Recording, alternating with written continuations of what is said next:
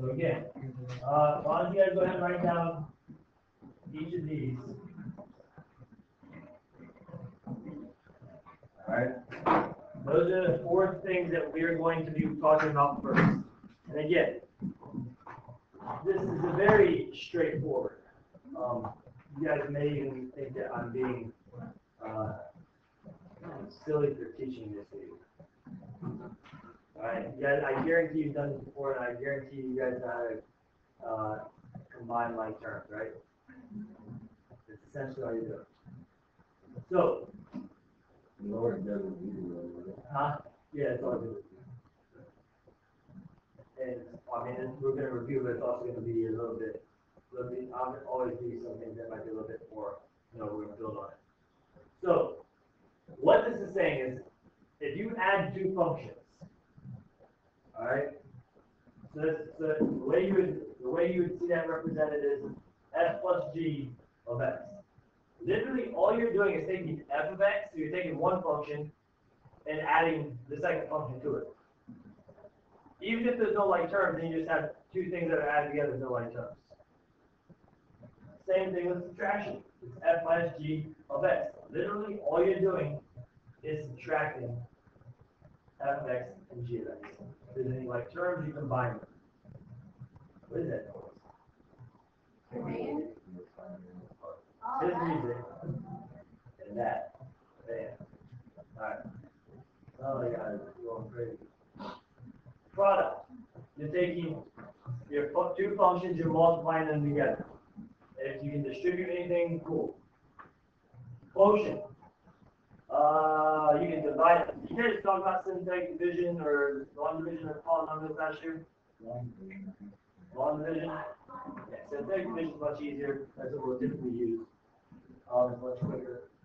So we're going to talk about how to divide functions. Typically, though, all you have to do is put one function on top of the other. We're not really going to work with it too much.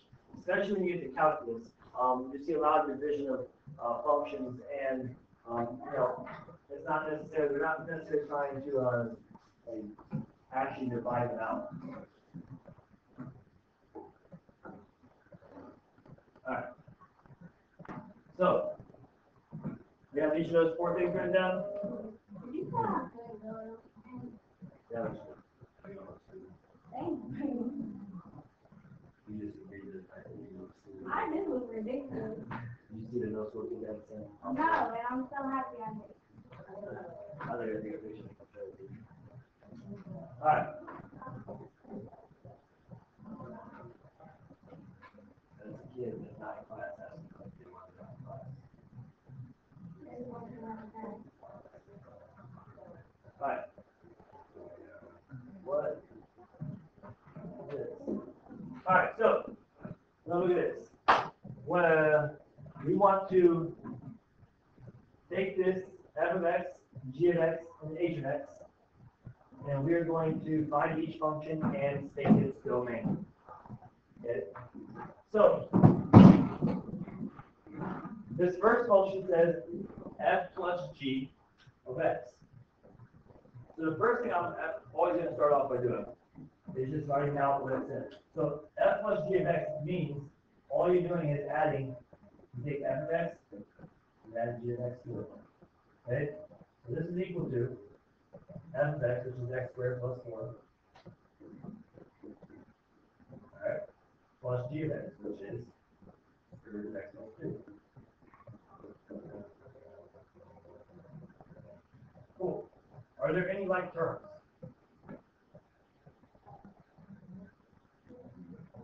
One X, one.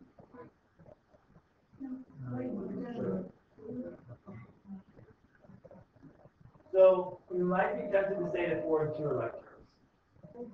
But this 2 is underneath that square root, so we really can't really do anything with that. So there's no like terms. I'm done.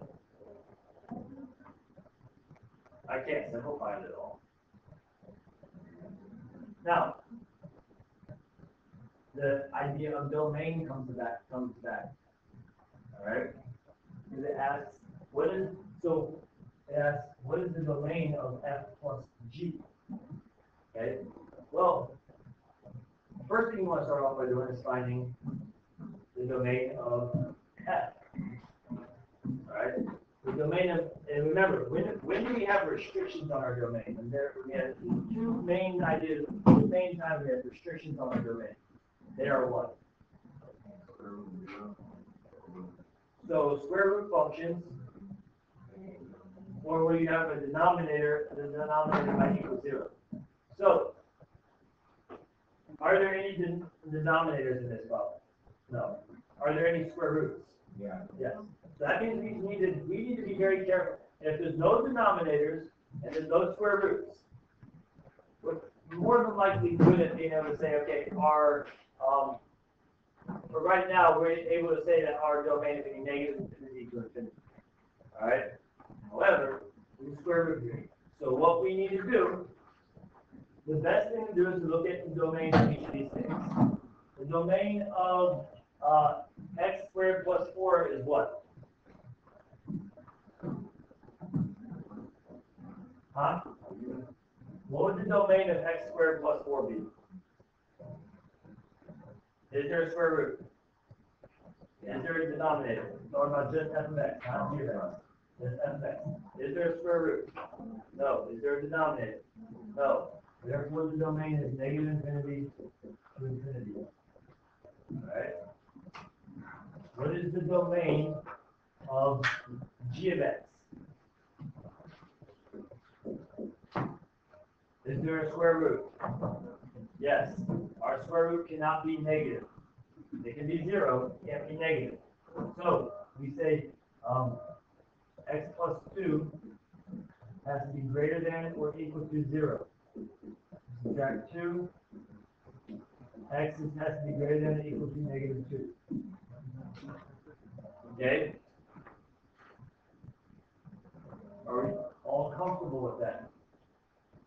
The reason I say x plus 2 has to be greater than or equal to 0 is because x plus 2 is underneath the square root. Subtract 2, I get x is greater than or equal to negative 2. Okay? So, h of x. Are there any square roots? So, actually, so my domain for that would be negative 2 to infinity. Anything larger than negative 2 or equal to negative 2. H of x. 3x minus 5. Any square roots? Any denominators? Therefore, the domain for this would be what? Say it again louder. Negative infinity to infinity. Okay? So what you do here is, which two functions did I add in this for the other end? I added f of x and g of x. Okay? Here's how you figure out your domain. You look at your two domains. Which one is more restricted?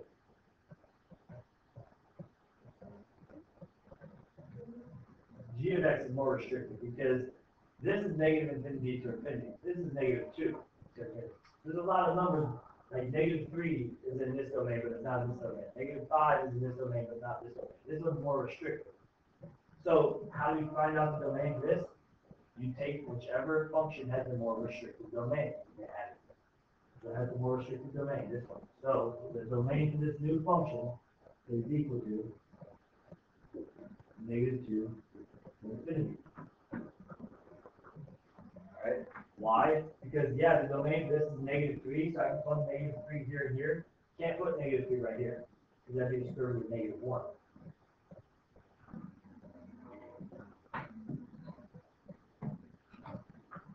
Questions about adding that and finding the domain?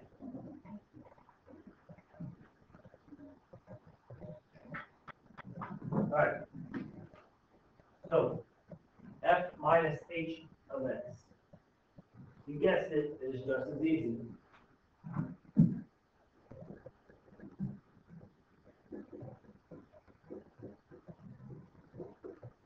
That's all we're doing. F of x minus h of x.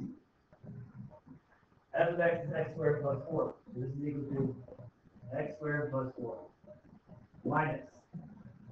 Here's the trick. Here's something, not really a trick. This is something you need to make sure you do. You're subtracting the whole thing of h of x. So you put 3x minus 5. But right now, the way I have this written, it's a little bit, it's not right. Okay? Because I'm right now, I'm subtracting 3x, subtracting 5. But really what I'm doing is I want to subtract 3x minus 5. So I have to put parentheses around my function. You have to. Because if you don't, what's going to happen is you're going to forget that really you should be adding 5, not subtracting 5. Because it's minus negative 5. You're subtracting this whole thing. So, could we leave it like this? We could, but it kind of looks silly. Because we can simplify this. We have x squared. This 4 combines with what? That negative 5. So it's 4 minus negative 5. But before we do that, let's take this. We have minus 3x. And now we have 4 minus negative 5, which is going to be positive 9. Okay?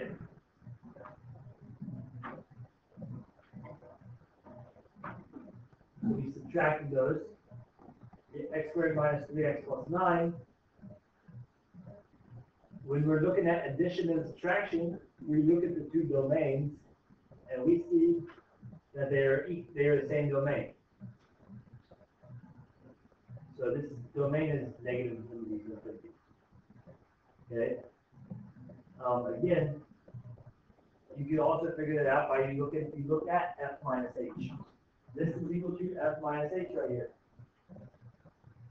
Are there any square roots? Are there any denominators? No. So there's no restrictions on the domain right now. All right. We haven't learned about anything else that has restrictions on the domain yet. Questions so far? If you're able to simplify. If you aren't able to simplify, don't worry about trying to. Okay?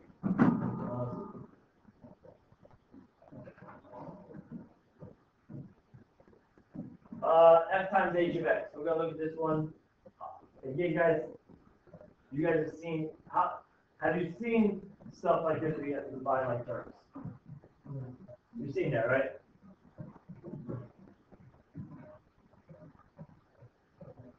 F times h of x. That means that you literally take f of x times h of x. We said f of x is what? X squared plus 4, right? X squared plus 4. So we have f, this is equal to x squared plus 4 times what is h of x? H of x. That's 5. Okay. What do we do here, guys? We do parentheses. What do we call this property? This property though? Distributive property.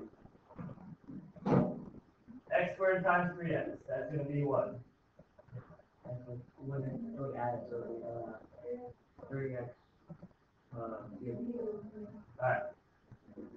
X squared times negative 5. Negative 5 squared. Negative 5 squared, negative 5x squared. X. Alright. 4 times 3x.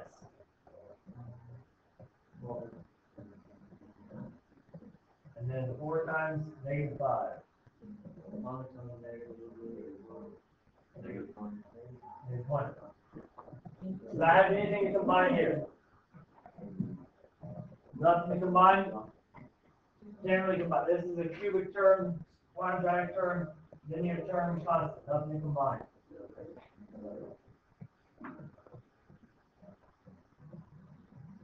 Is there a square root or a denominator? What would my domain be then?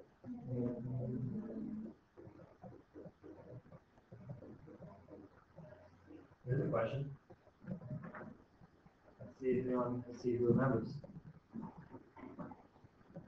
What would the end behavior be for this function?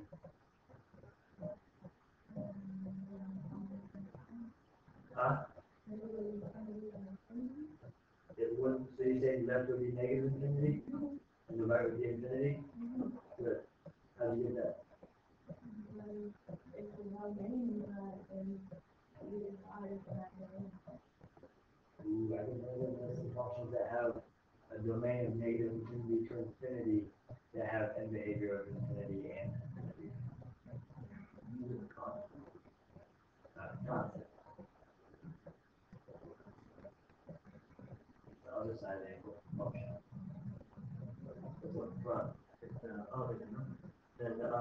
Number before the end.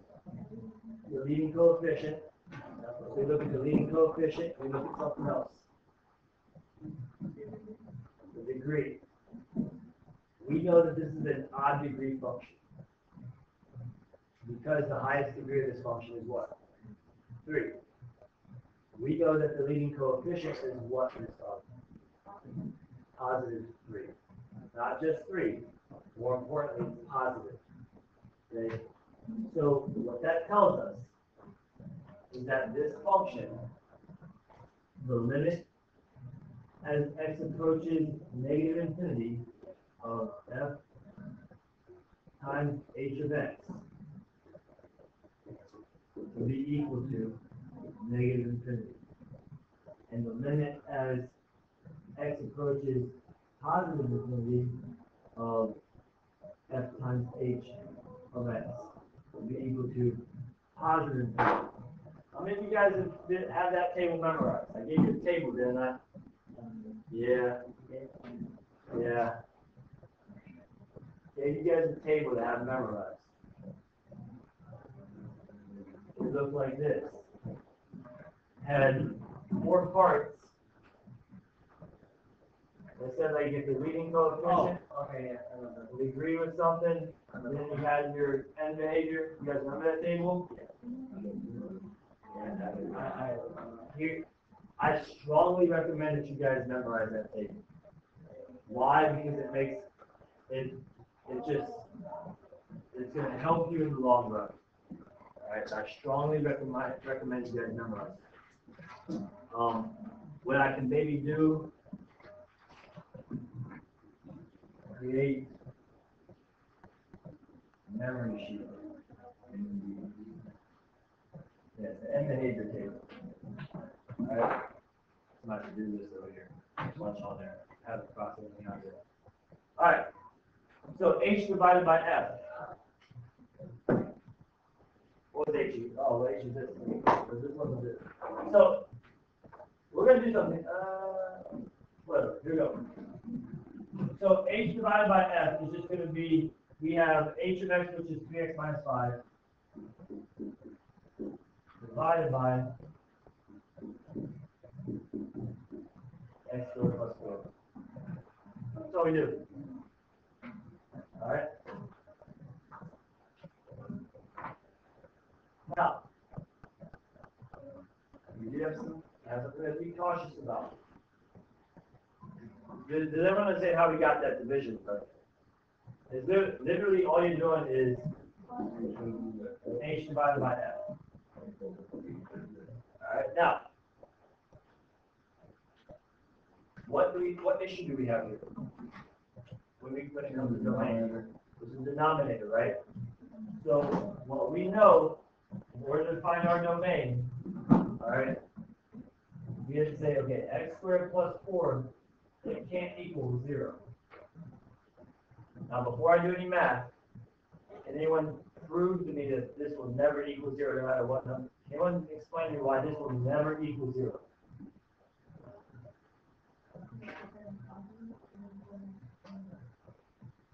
Say it again.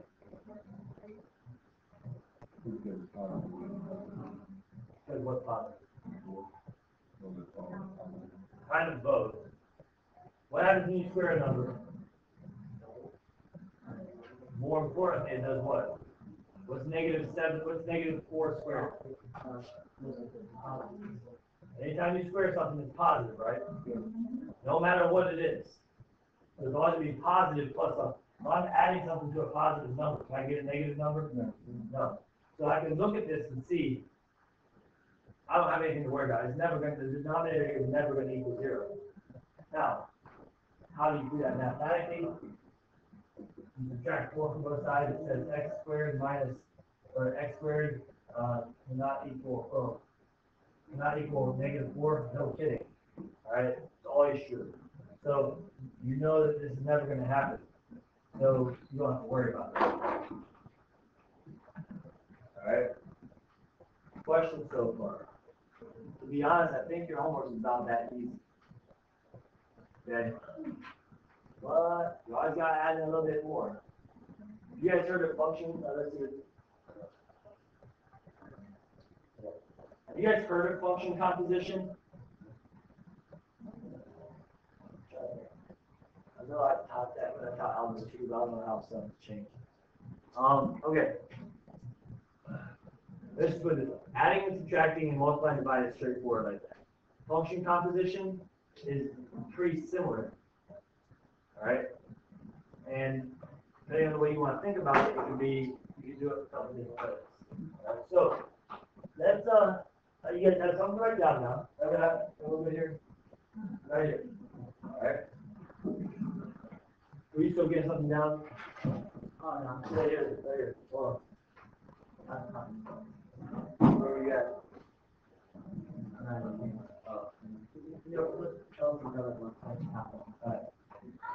So, here's the thing. All of these operations create new functions. Okay? And you've probably seen all these ways. You guys have seen how to add and subtract common denominator, or common or like terms. Alright? You guys have, you guys have seen how to multiply. It's just, typically it's a distributive property. And dividing, to be quite honest with you, once you get to like calculus or high level of math, you're not going to do much division of functions. You're just going to let them be the way they are, and you're going to type them into your calculator and work. Alright? But there is one more type of function operation that does not really include, you're not like adding and subtracting stuff and multiplying and dividing. What you're really doing is you are sort of inserting one function into another. Right? This is called function composition. Function composition is the result of using one function to evaluate a second function. Okay.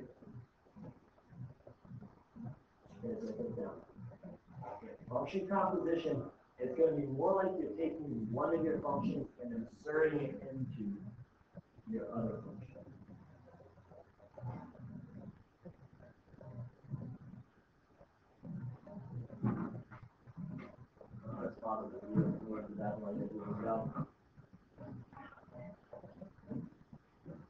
So what does function composition look like? That's a big question here now. Look.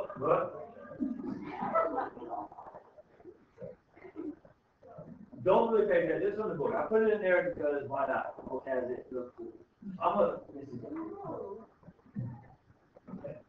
I'm gonna draw a picture for you after we talk about this in just a second. That's gonna explain all of this to you. Okay? Maybe. Alright. So here's what we get. First thing I want you to get down. Okay, so I'm gonna tell you in order what to write down. Alright? First thing I want you to write down is these two things with this right here. Okay? What that is, it's the notation. There's two ways that you're going to see this notated. It all depends on what book you look in. It all depends on what teacher you're working with. Both of them are correct. Both of them are read the same way. This is just like literally just a little circle. It's not an O, it's not just like a little circle. Okay? So you have F little circle G, both in parentheses, then parentheses X. Or you can have F, F, F, F, parentheses G, parentheses X. And it's just a little circle. You can flip it. That little dot, so you know how the plus sign is the symbol for plus? If it represents like some single building. No. It's just a symbol for composition. Yeah. Just think of it that way. Okay, build in circle might be okay, but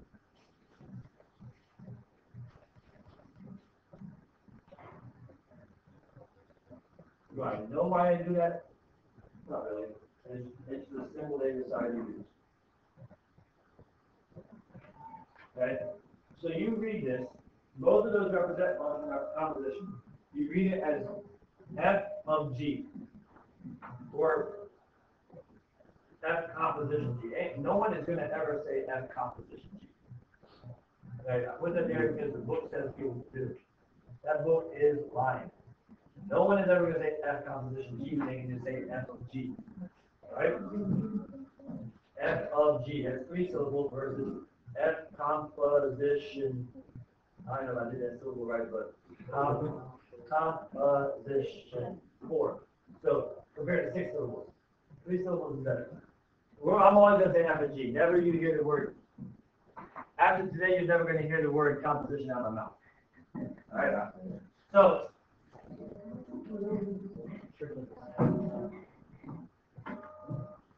You guys want to see our picture? Yeah.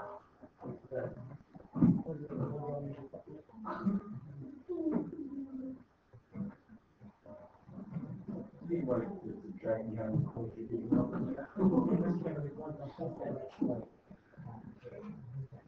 Half grade 30.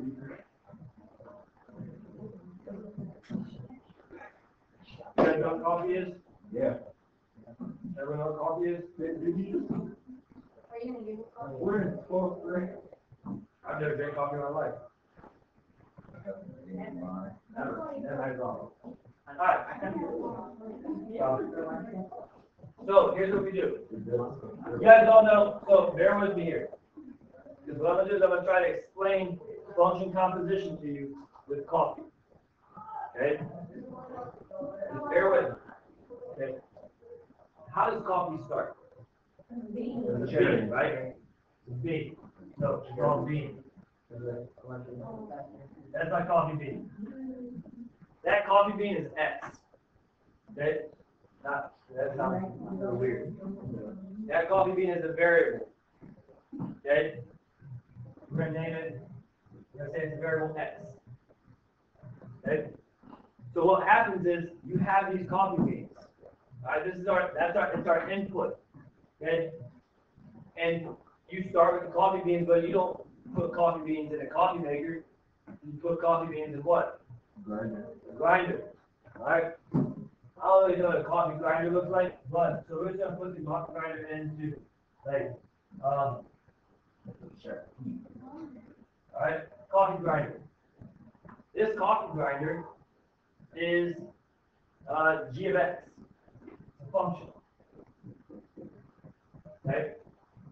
So we're gonna put these coffee beans into g of x. We put them into g of x. So this is our input right here.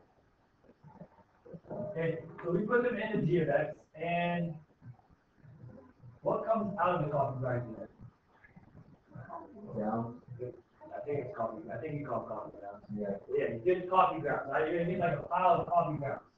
All right, that's coffee. Okay, come on, big boy.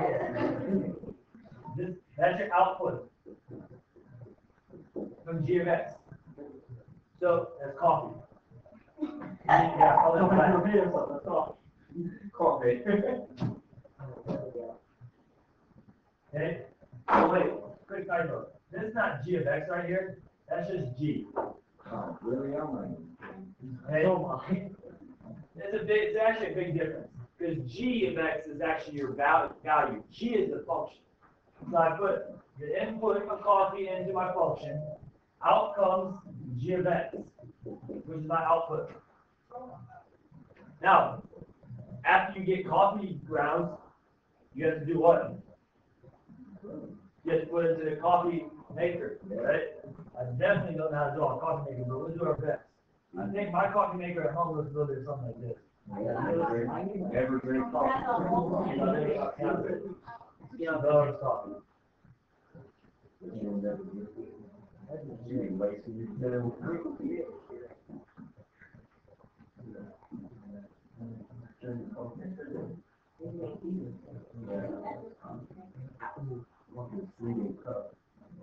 Oh, it's all bad now. Here's the coffee pot.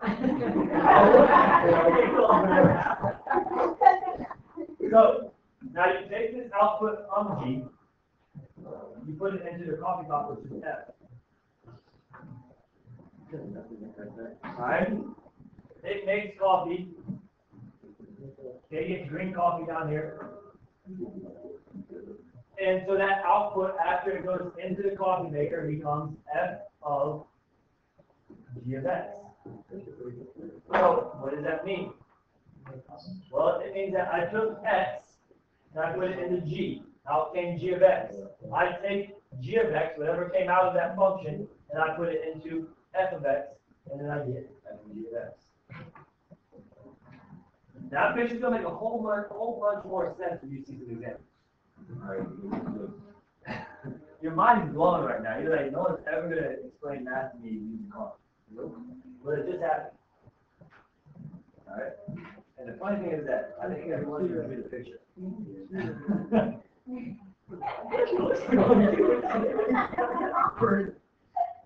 So you're gonna be going back and looking in your math notes when you're in college and be like, why do I have a picture of coffee pots? Alright.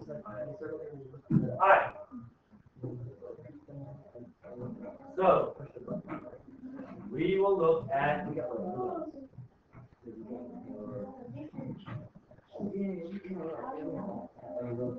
okay. So let's do something here. I have always, whenever I've taught this, so don't write anything down yet. Whenever I have taught this, I typically go from the abstract to that like sort of more find a number. Alright? I want to try something different this time. Okay, because I just want to see if this one helps make a little bit more sense. Or wait, maybe this one. No, I'm just trying to think which example is the best one to show you first. So, well, let's do it this way. Alright? We're going to start here. So, this right here says f of g of x. Okay? And here, I don't like this. I personally don't like this notation. I prefer the notation, f of g of x. All right, and I make that g of x smaller for a reason. So, we'll look at this one first. That's fine. That's the way I think of it sometimes too. So, here's the way I think about this. Okay? F of x is x squared plus 1. Alright, so you definitely need to have f of x and g of x written down. F of x is x squared plus 1 because it's x squared plus 1. If this said f of x plus 3, we would replace the x with x plus 3. Okay. If it said f of 3, I would replace x with 3 to be 3 squared plus 1. If it said f of x plus 3, I would replace this with x plus 3 squared plus 1. Okay? So I take whatever I say x is, I replace x with x. This is f of g of x. It's no longer f of x, right? So what am I replacing x with? I replace x with g of x. What is g of x? X minus 4. So f of g of x is really equal to f of x minus 4. Alright, well, what do we do with it? We've even seen examples like this already when we talk about function transformation. This replaces x. Right? So everywhere we see x, we're replacing it with what g of x is. G of x happens to be x minus 4. So, put a parenthesis. X minus 4 squared. And if I plus 1, I need to put on it. I'm done. All I've done is I replaced the x in f of x with g of x. Okay? Now, can you expand that? You could. Alright, you can say that this is equal to, I'm saying that you can stay right there, but this would be equal to x squared minus 16x plus 16, no, not minus 16x, minus 8x plus 16 plus 1 it should be equal to x squared minus 8x plus 17. You guys know how to expand that. Alright. So again, so this is equal to f of g of x. Okay? Now,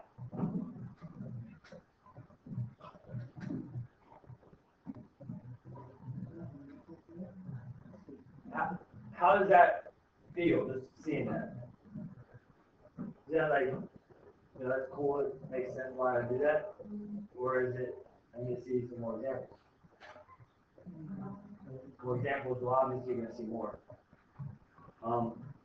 But, like, literally, all you're doing is replacing that.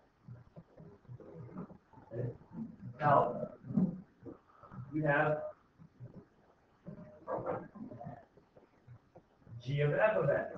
Well, again, I don't like this. I personally don't write this notation. I would say g of f of x.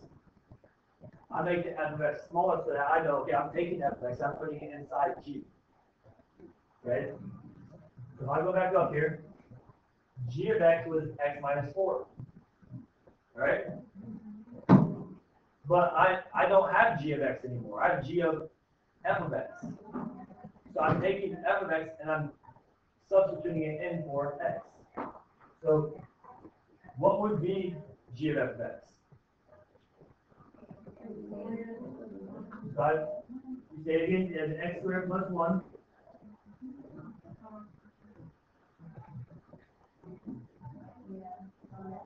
So you put x squared plus 1 in for x, right? What else is there?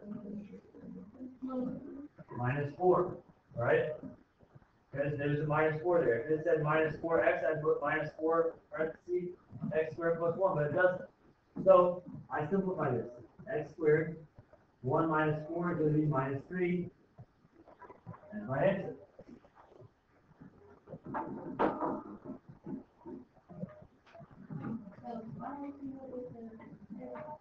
Where? Here?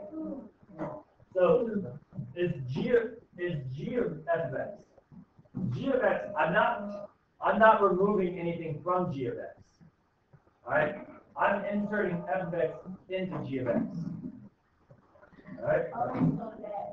So the only stuff that I'm changing about g of x is the x's. Everything else stays the same. So this, for instance, alright, I'm going to put an example that I did not initially have up here. Let's say that g of x is equal to, let's say h of x is equal to x squared minus 4x plus 10. Alright, let's just say that. Create stuff on the fly here. Let's say we wanted to find h of f of x. Okay?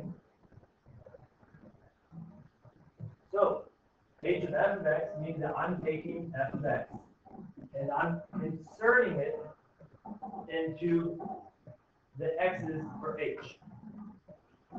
So this would be, I'm inserting f of x. So it's x, that's being replaced with f of x. F of x is x squared plus 1.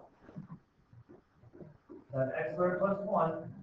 Now I can't change this. It says x squared. So I still have to square that. Minus 4 times. It says x. X is being replaced with the entire thing of f of x, which is x squared plus 1. So it's minus 4 times x squared plus 1. And then you have your plus 10 right. That makes sense? Now, this is kind of like the more abstract version. Why? Because I'm not asking you to find a value, I'm asking you to find a function. Alright? Now, at times, it's going to ask you to find a function value, such as this down here. So what this is saying is it wants you to find f of g of 2. Okay?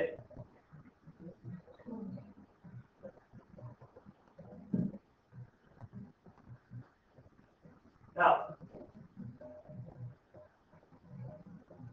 you can do this two ways. If it actually says to evaluate it as a function instead of x, or evaluate it as a value instead of like just find a general function, that's 2. All right. Here's what you would do. Two ways you can do this. You can start off by finding f of g of x, which we did.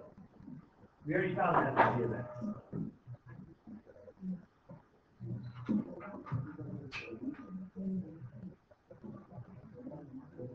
So,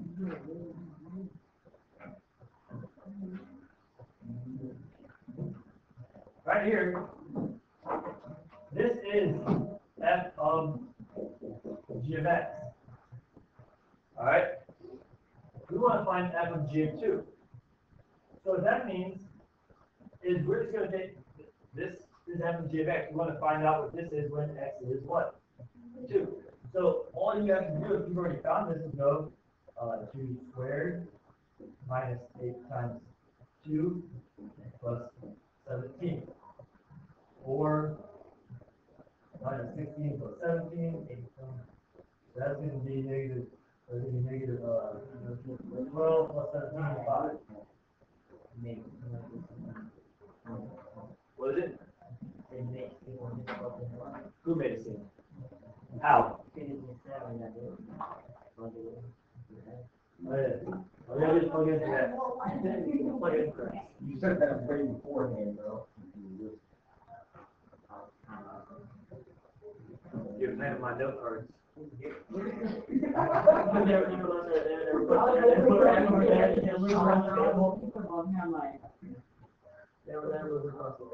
Alright, so I want to show you the other thing. This one that sort of makes it, the coffee pot whole thing makes sense. Okay? Remember I said x, put it in G, get something out. Whatever you get out, put it in F, and you get f of g of x. Whoops. So here we go. How can you do this without actually? How can we find f of g of 2 without actually finding f of g of x? Okay? Without actually having to do this. Can we do this? Yes. It says find f of g of 2.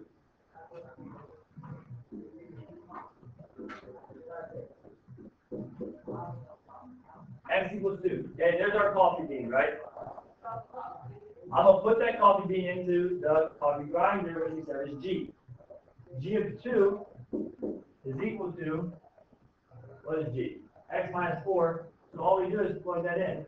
We have 2 minus 4. Negative 2.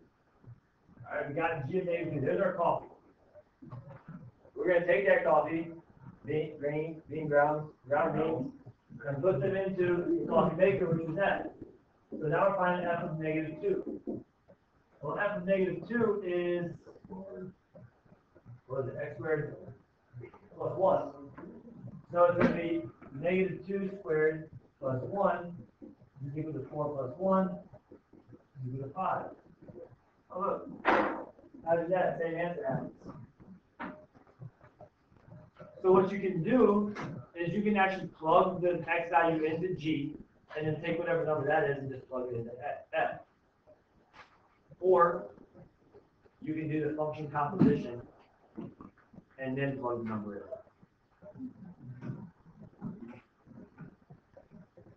All right.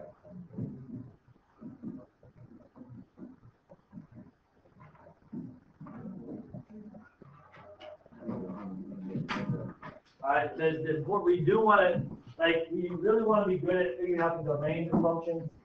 Alright, that is important when it comes to analyzing functions for later on this year and in calculus. So what is important to know is that it is important to him that the domains of f and g determine a domain of two functions that are composed together. Right? If the domain of f and g are, if the domain of f and g are unrestricted, then the domain of f of g is unrestricted. So if the domain of f and g are negative infinity to infinity, then the domain of the function composition is negative infinity to infinity. If we have issues with our domain, meaning it's like the square roots or denominators in our functions, in our f and g functions, then there's going to be restrictions on the domain in f of g after we compose it. Okay, so that's really all that's saying. And then I kind of said that about the, addition and multiplication, all that stuff. Same type of deal. Okay? So it says find f of g of x. Alright? So I want you guys to try to find f of g of x for letter A first. Alright?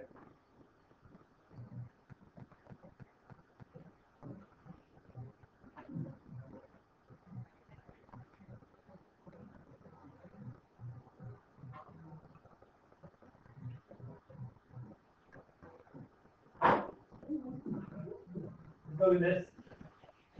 Okay. So it says f of g of x. So I'm literally plugging x squared minus 9 into f of x right there. So it's 1 divided by x squared minus 9 plus 1. I can simplify that. Negative 9 plus 1 is negative 8. So it's 1 over x squared minus 8. That's my function. So, to find the domain, okay, to find the domain, first of all, do we automatically assume this domain, do we know anything about this domain right off that? We do. We know that the domain of f is restricted, therefore the composition is going to be restricted. So what we can do, we see x, so we have to look at this, we know x squared minus 8 is in the denominator. We know our denominators cannot equal 0. So we say, we want to know when does x squared minus 8 equal 0. Alright, so then I'm just to make this notate a little bit, I'll put, when does this equal 0? I'm going to add 8 to both sides. So I get x squared is equal to 8. Take the square root on both sides. You get x is equal to plus or minus the square root of 8. When x is equal to plus or minus the square root of 8, that means my function is not defined. That these numbers are not in my domain. So x cannot equal plus or minus the square root of 8. So that's the only thing it can't equal. Everything else is good to go. It just can't equal that.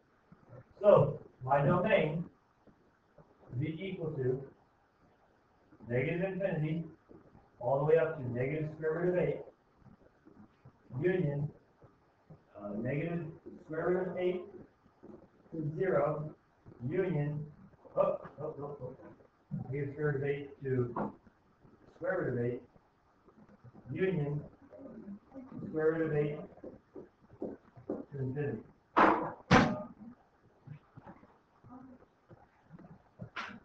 Grab it over here.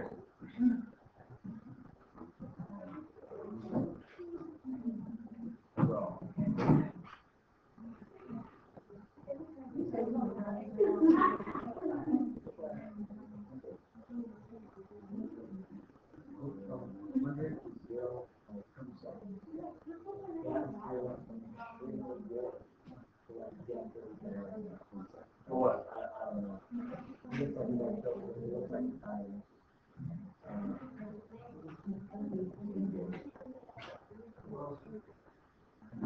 Good. What? Not talking about the domain. The finding the function composition. How is that? Domain How do you feel about domain on a whole day? You find these doesn't want help? 3/4? So I'm thinking about maybe some extra help on domain too. Alright.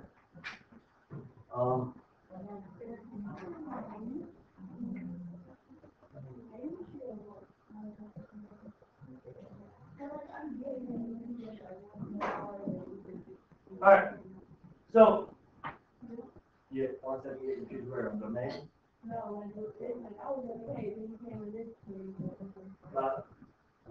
Were you okay with this verse on this page? Or is it domain? Over here? So all I said here is this. So you're good with this?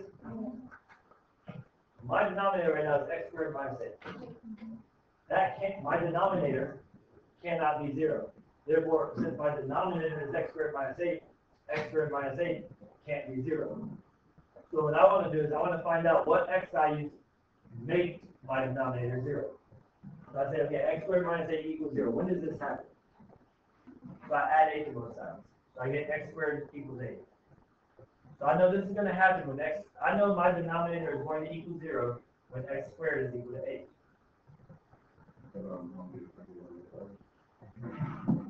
Alright, so I don't want to know about x, I want to know about the square root. So I take the square root of both sides.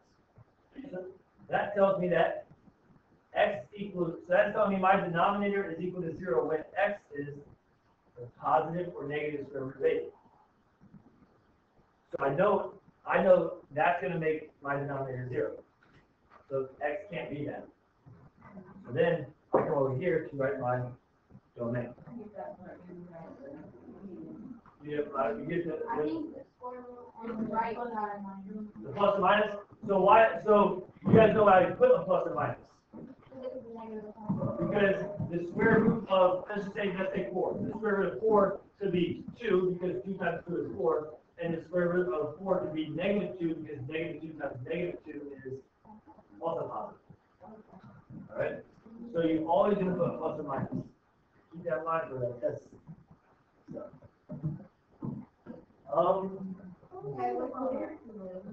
What?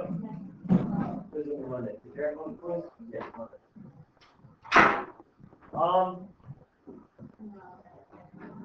Well, let me check your homework real quick. I want to see if, because there's a chance that your homework might have like a couple words on it or so.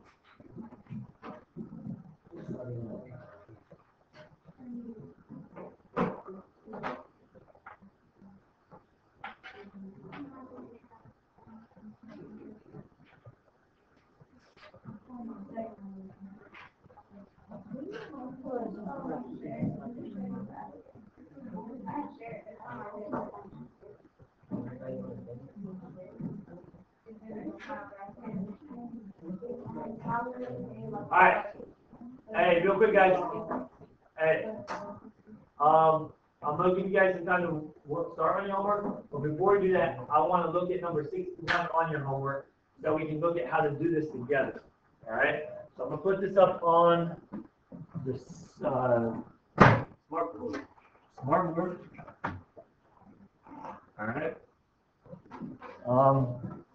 Put this over.